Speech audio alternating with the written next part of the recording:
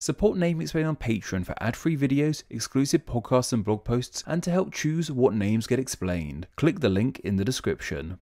The island of Ireland is made up of 32 traditional counties. Though if you are familiar with the island, you will know that these 32 counties by no means make up just one nation. This is because the island of Ireland is home to two different countries. The majority of the island is made up of the independent nation of the Republic of Ireland, and the northern tip of the nation houses Northern Ireland, one of the four nations that make up the United Kingdom. Of course, this has created all kinds of confusion and annoyance over the years throughout Ireland's history. In the sake of names, however, we're going to put those differences aside for just a short amount of time and cover all 32 of these counties, both the ones of the Republic of Ireland and the ones of Northern Ireland. This is because all these counties are really worth looking into, and these two nations' histories are so intermixed that I really wouldn't be giving you the complete history if I didn't cover them all. So let's put our differences aside and find out how all 32 counties of Ireland got their names. Though some quick ground rules. I'm going to be using the English names of these counties, however they also have Irish names too, which while a lot of them sound different, they actually have the same etymological roots. Also, an interesting quirk with these county names is that the actual word of county precedes their unique name, so be prepared to hear me say the word county a lot. Also, just to cover all our bases, the word county unto itself comes from the Latin comitatus, meaning jurisdiction of a count.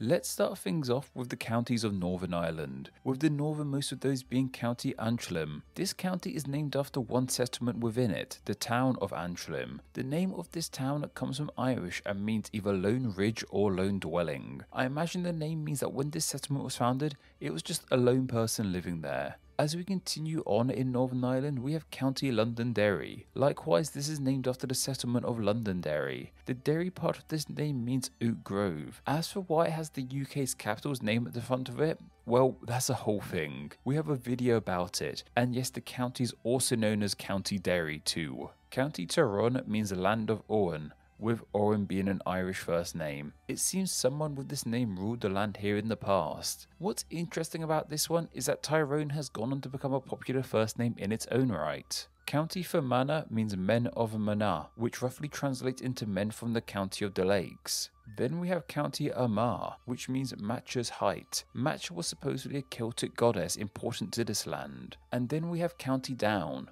Fittingly, this country is rather down lower in the nation. Down is simply an Irish word for fort, so I imagine that this county must have had an important fort in it. Though that covers the 6 counties of Northern Ireland, the part of Ireland which is part of the United Kingdom. Though despite being called Northern Ireland, the northernmost point of the island of Ireland actually belongs to the Republic of Ireland. This is with County Donegal. This too comes from Irish and means fort of the foreigners, with these foreigners being Danes/Vikings who must have had a settlement in this land. It might seem odd to think that Vikings got this far, but if you remember our Icelandic naming video, we talked about how Vikings would make pit stops in Ireland to pick up women and slaves. Classy as ever, Vikings. Though below Northern Ireland we have County Monaghan. This name simply means hilly land due to the geography of the region. It's also thought to translate into English to mean bushy/hilly field. And below this county we have County Cavan. This translates into meaning the hollow, with a hollow being a large wooded sunken area of land. Before we continue, it's worth stopping here, as these 6 counties that make up Northern Ireland and these additional 3 counties of the Republic of Ireland actually come together to make up the northernmost province of all of Ireland,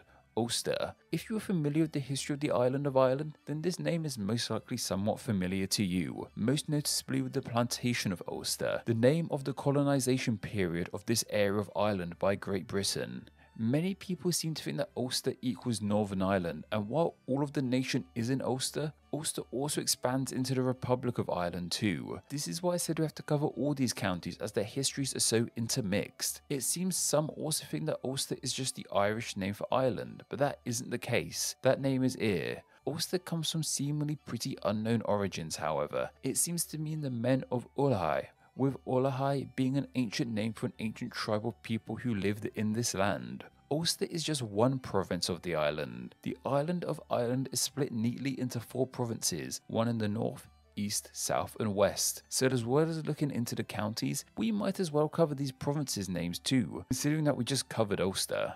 Ireland's westernmost province is called Connaught. It seems that this province's name comes from an ancient mythical king, that being Conn of the 100 Battles. Can you by any chance figure out how many battles he fought in? This province's name was also formerly spelt as Connaught. There are 5 counties in this region, and of course all of them belong to the Republic of Ireland, starting with County Leitrim. This name simply means Grey Ridge. I guess this reflects the county's geography. Carrying on, we have County Sligo. This name sounds somewhat like the name Slug. In all honesty, it isn't that far removed from slugs. The county is named after mollusks, just not slugs. Sligo's name means shelly place / abounding in shells. This is because there are many shellfish in the waters of this county. Like I said, it's kind of named after slugs. County Roscommon comes from Irish and means Commons Woods. This county was named after St. Common, who founded a monastery in the county many years ago. County Mayo is unfortunately not named after mayonnaise, as cool as that would be. In fact, this name simply means plain of the yew trees, as there must have been a plain full of yew trees here once. Then we have County Galway,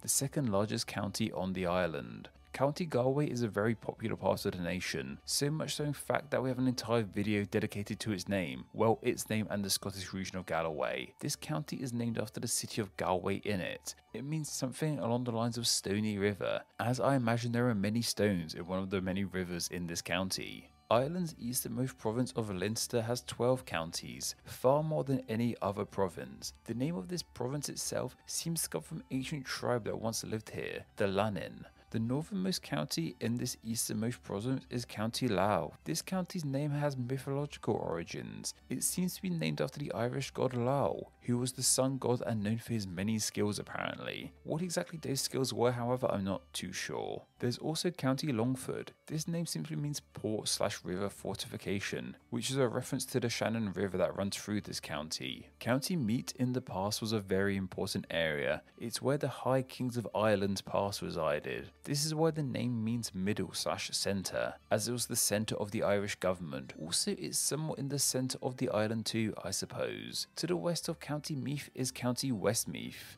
Yeah, I'm pretty sure you can all understand how this place got its name, though this technically means West Middle, so can we get a poll going to officially call this area the Irish Midwest please? Anyway, moving on, we have County Offaly. This name seems to come from somewhat obscure roots. It seems to be the anglicised form of Ulflari, the name of an Irish kingdom that once resided here. Next door we have County Laois, which is thought to mean the men of Lugalagin, who was a man of importance in this land. What's of interest about these last two counties is their former names. They were known as King's County and Queen's County respectively. They were given these names in 1557 by Queen Mary I after herself and her husband Philip of Spain. These counties would have these names until Ireland gained independence. County Kildare is too named after a town with the same name, with that town's name meaning Church of the Oak. Perhaps there was / is a church by some oak trees in the area. Then we arrive at County Dublin, which of course is home to and named after the nation's capital of Dublin. So for this one we have to understand where exactly the name Dublin came from, which is too something we've covered in the past. It simply means black pool, in reference to the dark waters of the river that run through the city.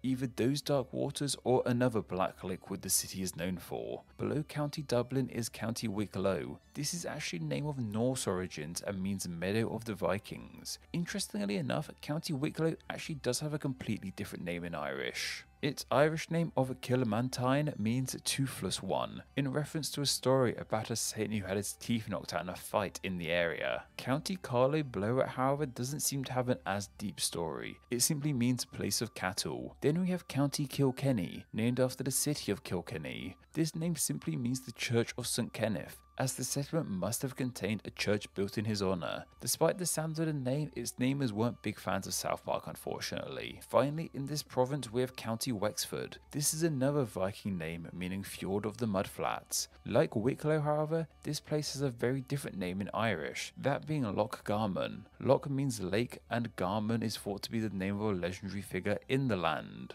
Then we have the counties and islands southern province of Munster. Munster is home to 6 counties again. The province itself is named after the legendary Irish figure of Mór Mumman. Unfortunately, this province isn't named after the 1960s sitcom / Beastly family of the same name, as cool as that would have been. County Clare simply comes from the Irish word for a plain, and while Clare has become a popular name unto itself, it seems that these two are not related. County Tipperary is named after the town of Tipperary. This town's name simply means well of the Ara, with the Ara being a river that runs through the town / county. Likewise, we have County Limerick too, which is named after the city of Limerick. Despite now being home to a busy city, Limerick actually means a bare spot. I guess at first there wasn't much here. Also, there once was a man from Limerick.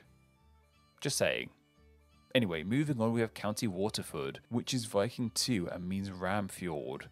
This one has the unique Irish name too of Portlaga, meaning Larag's port, with that being the name of a former important resident. County Kerry has also birthed a popular first name too, and unlike Clare, the first name and the county are related. County Kerry's name means people of Ciar, with Ciar being an Irish word for dark / black. Maybe these people lived in the shadows, as I can't help but think that this wouldn't relate to skin tone in Ireland in the past. And finally, we have Ireland's largest county, County Cork, and its name simply means swamp. The counties of Ireland were suggested by Prometheus Castle Rock, and thanks to their suggestion, they will now be honoured as Name Explain's patron saint of the counties of Ireland. Do you have a good idea for somewhere that's name could be covered in a Name Explain video? If so, then please consider donating on Patreon. Just $1 a month helps keep the channel running and earns you a weekly chance to suggest somewhere to be turned into a video, and you too could be a Name Explain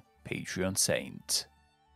Thank you to all my patrons who support Name Explain on a monthly basis. Patreon is vital to Name Explain, and donating just $2 a month allows you to enjoy ad-free videos and bonus Patreon exclusive content. It also allows you to help choose what names get explained in upcoming videos, and gets your name here with all these awesome people. Thank you so much for all the support you guys give Name Explain. Thank you so much for reaching the end of the video. Check out another video and subscribe to stay in the loop on all things Name Explain. You can find me on Twitter, I'm at NameExplainYT. On Instagram, I'm also NameExplainYT. And on Facebook, just search Name Explain. Anyway, I hope you enjoyed this video, and once again, thank you all so much.